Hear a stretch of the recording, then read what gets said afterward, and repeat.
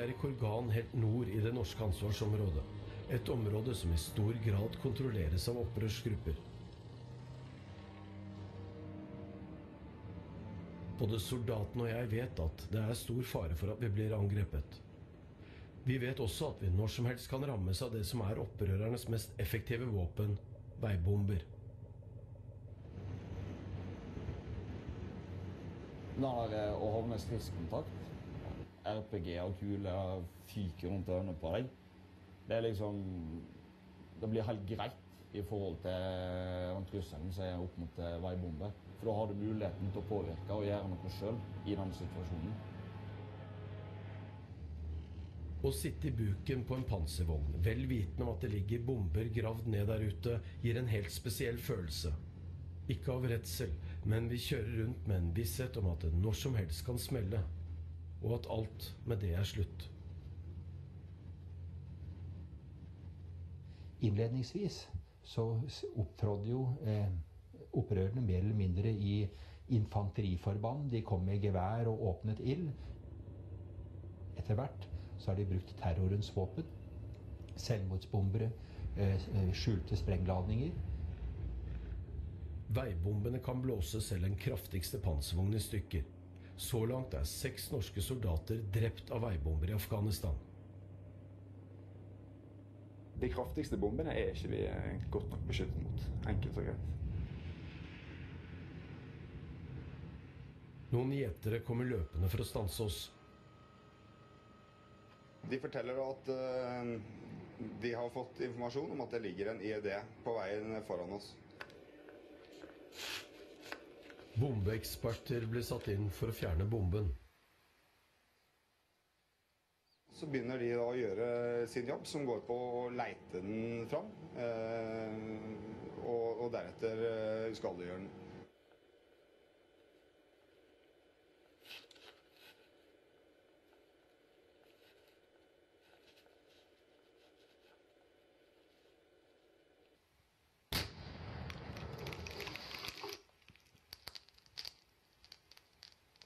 Den vi fant, vi kunne tatt livet av våre soldater.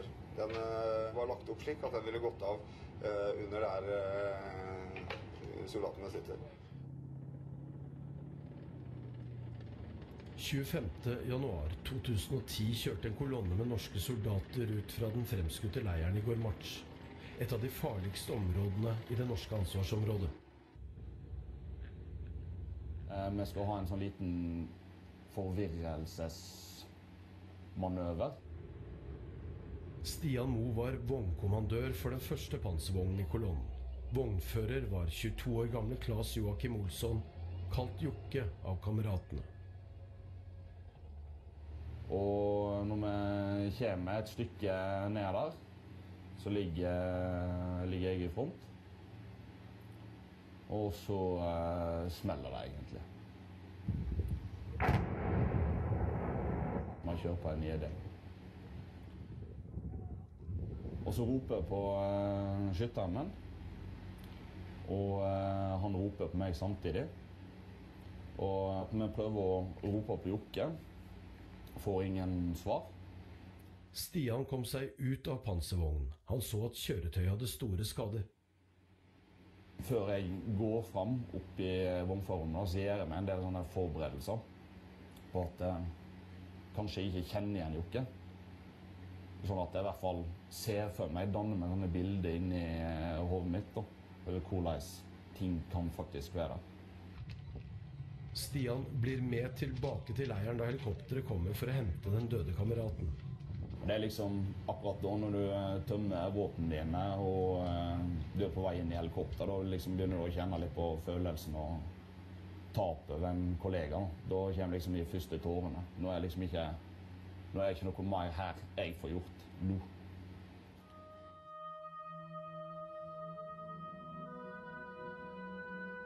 Vi har vært gjennom så mye kamphandlinger, vi har vært så nære døden så mange ganger. Du blir nesten uovervinnelig til slutt, ikke sant? Men det er lov beviset på at vi ikke var udødelige. Vi var sårbare. Og nå hadde vi en stor søskenflokk som hadde mistet minstemann. Lillebroren vår lå i den kista. Det liksom å følge han hele veien hjem, til han faktisk kommer i bakken. Og der sa jeg til familien til Jokke at jeg er ufattelig takknemlig for at vi fikk lov til å være med og bære han faktisk helt frem til hans siste pilplass.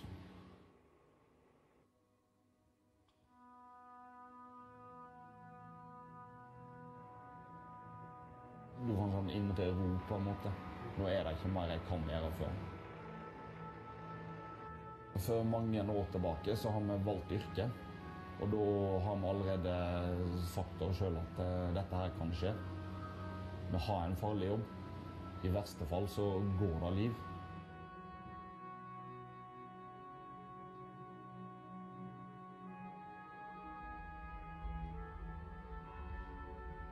Det er ikke en dag da jeg ikke tenker på hendelsen i en eller annen form.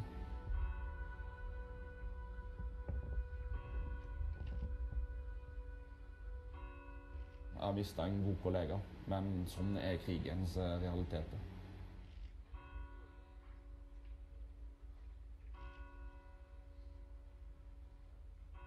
Var saken viktig nok til å falle for? Der ligger hovedsaken etisk sett. At hvis ikke politikerne 100% mener til enhver tid at saken de setter inn soldater for er viktig nok til å dø for, så må de ikke sette inn soldater. Altså de er nødt til å kunne si til foreldre som spør, eller kjærester og ektefeller, ja, du falt for en sak som var sikkerhetspolitisk så viktig at vi brukte vårt militærvirkemiddel. Man faller ikke for et utviklingsprosjekt. Det er først og fremst afghanerne som har lidd gjennom denne 10 år lange krigen. Det finnes ingen nøyaktig oversikt, men det antas at mellom 30 og 40 000 sivile er drept. For afghanerne handler det først og fremst om å overleve.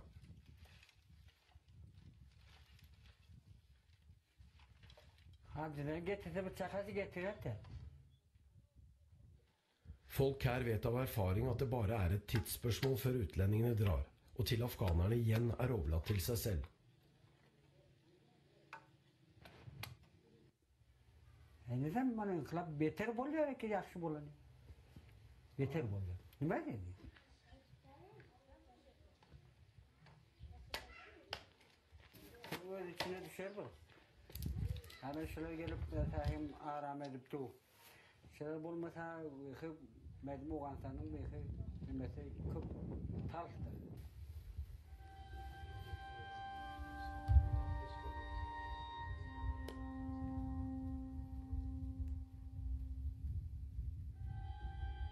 Det politiske motivet for denne krigen endret seg etter hvert fra å være en jakt på terrorister til demokratibygging.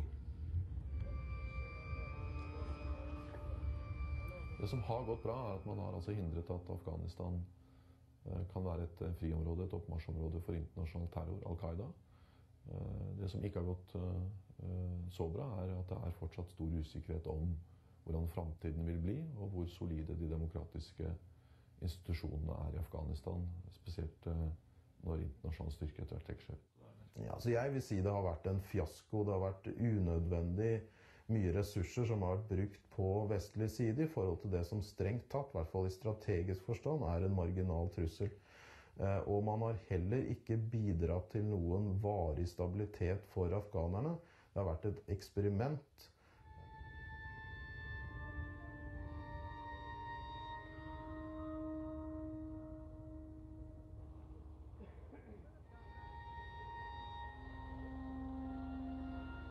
Nå, etter 10 år, handler det mest av alt om å komme seg vekk, ut av krigen, og det helst uten flere tap.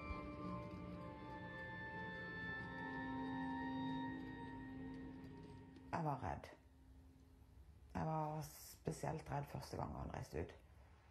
Anne Lians sønn Christian reiste ut på sitt første oppdrag i Afghanistan noen uker før jul 2005. Han var glad i Afghanistan. Han var glad i folket. Han var i sitt ess, tror jeg nok jeg kan si, når han var i Afghanistan. Et par måneder etter at den unge løytnanten kom til landet, ble den norske leiren i Meymaneh utsatt for et voldsomt angrep. får faktisk en tekstmelding fra en venninne som spør om jeg har sett på nyhetene. Og så skrur jeg på, og så ser jeg jo dette dramaet som utspiller seg der nede da. Og det var jo det første store sjokket. Flere norske soldater ble skadd i kampene. En av dem var Christian. Jeg tror bare jeg fikk sånn et rush i hele kroppen. Og kjente bare en kjempestor frykt. Og jeg var veldig sånn at jeg måtte få han hjem. Jeg måtte se han så fort som mulig. Christian Lian ble sendt hjem med splintskader i skulderen, men han var ikke ferdig med Afghanistan.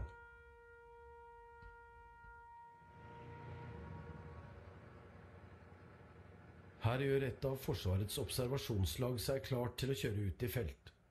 Disse soldatene har noen av de mest krevende og farlige oppgavene i Afghanistan.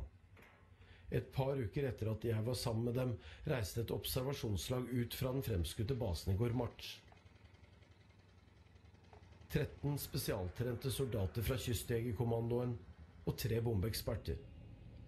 En av soldatene var den 31 år gamle Christian Lian.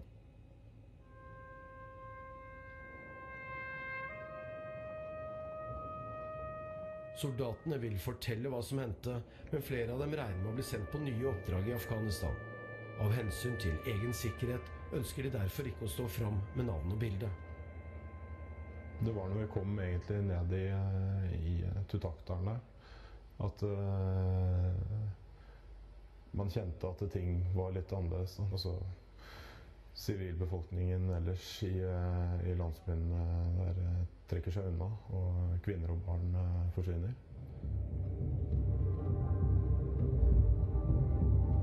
Og begynte også etter hvert å oppdage spottere til opprørerne som kikker på oss.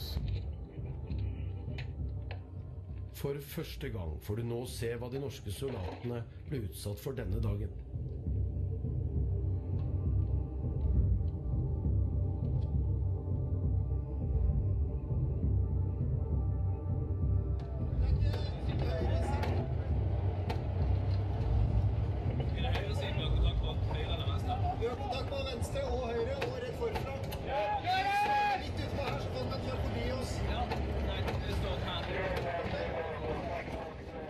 Intensiteten på skytinga bygger seg veldig opp, og det kommer nærmere og nærmere.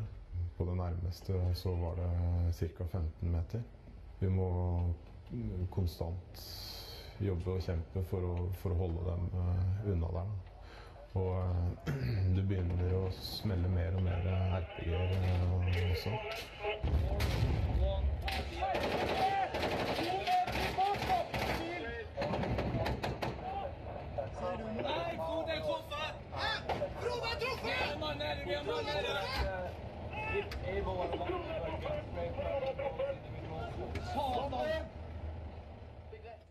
Frode ble truffet først. Så måtte jeg stoppe hele kolonna og prøve å få han inn i bilen. Frode er jo en stor kar og veldig tung, så det var ikke så veldig lett. Mens vi drev på å jobbe med dette, så tok vi flere og flere skader.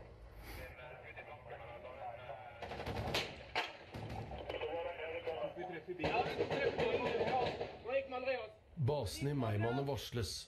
Det beordres evakuering med helikopter og opprettes direkte kontakt mellom soldatene på bakken og evakueringsmannskapet. Det var et eller annet med tonefallet som gjorde at man forsto at det var alvor. At her er det snakk om en gjeng på bakken som er i trøbbel, og de som er skadet trenger hjelp fort.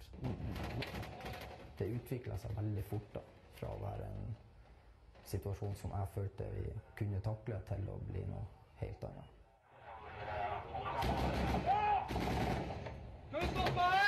Soldaten på det minste kjøretøyet er Christian Lian. Han var en drøm å jobbe sammen i en sånn situasjon. Det gir en trygghet også for oss andre når du har sånne som han rundt deg.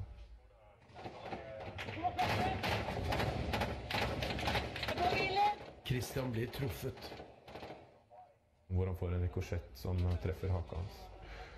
Det som skjer når du får treff av rikosjetter, er at det er en enorm kraft. Så du mister litt følelsen akkurat det selve treffet kommer. Så han springer da i dekning foran kjøretøyet og rett og slett må kjenne etter at haka sitter der. Får verifisert det og går tilbake igjen på sin stilling.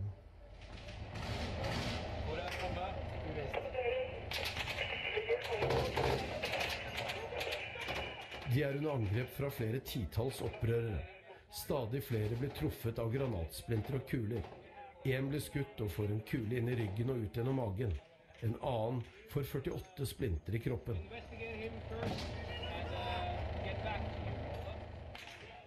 Jeg sto ute og skjøt utenfor bilen, og så gikk det av en RPG.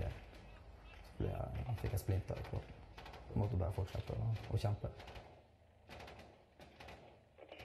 Jeg tror nok alle kjente på den følelsen at det her kom til å gå skikkelig dårlig.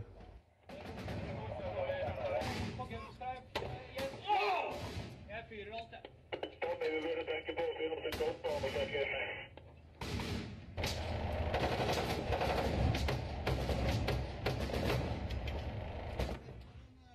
Christian Lians kjøretøy blir skutt i brann. Han løper i dekning.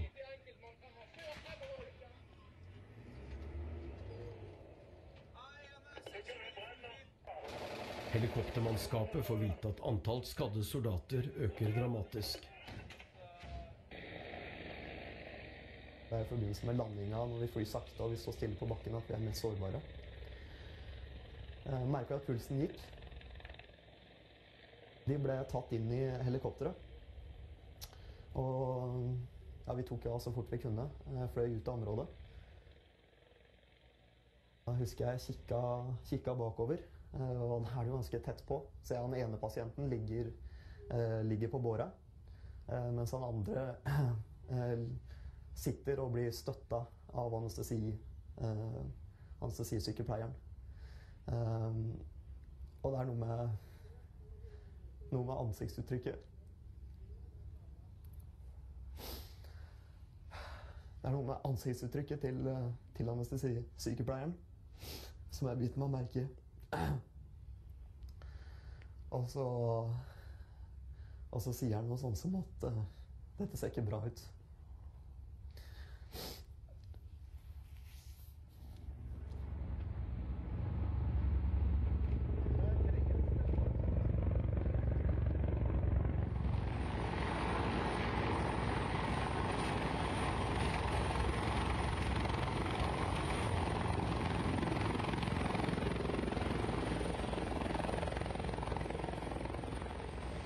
Her er Christian Lian fotografert sammen med kameraten Simen Tokle rett etter kampene.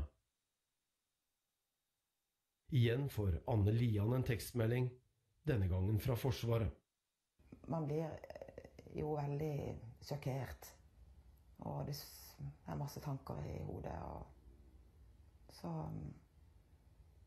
det går jo en stund før en helt får samlet seg og får alle liksom trådene i det.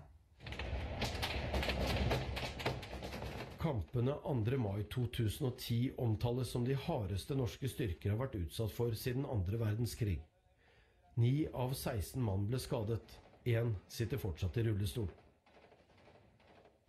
Når vi sender soldater i krevende situasjoner som vi gjør, så gjør vi selvfølgelig alt for å beskytte dem. Få det beste utstyret, trene dem godt, men vi kan dessverre aldri utelukke at også ulykken kan treffe igjen, og det tenker jeg mye på. Jeg har møtt flere av de som deltok i disse krevende operasjonene. Møtt en av de som ble hardt skadd, og som vil leve med skadene resten av livet. Og det gjør et veldig sterkt inntrykk av å forstå hvor skarpt, hvor farlig og hvor små marginer var i forhold til at også menneskeliv kunne gå tapt i de angrepene Norge har blitt utsatt for. I dette tilfellet her så kunne det ha gått enda verre. Så det jo åpenbart at det den enkelte har gjort, den heroiske innsatsen som hver enkelt mann faktisk gjorde den dagen, var avgjørende for at hele laget skulle komme tilbake uten tap. For andre gang ble Christian Lian sendt skadet hjem fra Afghanistan. Det var veldig rart også å plutselig komme i sånn situasjon at jeg nesten ønsket at han skulle vært litt mer skadet. Sånn at han ikke skulle dra ned igjen. Men det var veldig tungt når han skulle ned igjen etter den hendelsen. Han skulle ned igjen og gjøre ferdig de siste ukene som han hadde igjen av det oppdraget da. Noen få uker senere blir en bil med 4 norske soldater rammet av en veibombe. Alle de 4 blir drept. 2 av dem var allerede krigshelter og deltok i kampene 2. mai. Simen Tokle og Christian Lian.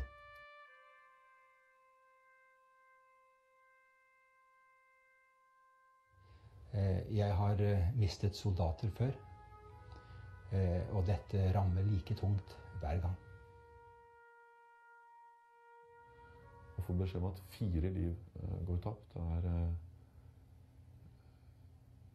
ekstremt krevende og veldig smertefullt. Men da tenker jeg også at den sorgen, den smerten jeg føler, ingenting mot den sorgen og smerten de nærmeste, de pårørende, føler, og som kommer til å måtte leve med det savnet og den sorgen resten av livet. Jeg vil si vi har en reell sikkerhetspolitisk begrunnelse til å stille i skarpe, vanskelige oppdrag sammen med NATO-land, og det gjør vi. Og da spørsmålet, det nok? Det god nok begrunnelse til å risikere livet for det? Og da vil jeg si at egentlig ikke. Altså det akutte problemet man sendt ut for å løse, det må være viktig nok i seg selv til at man bruker militærmakt.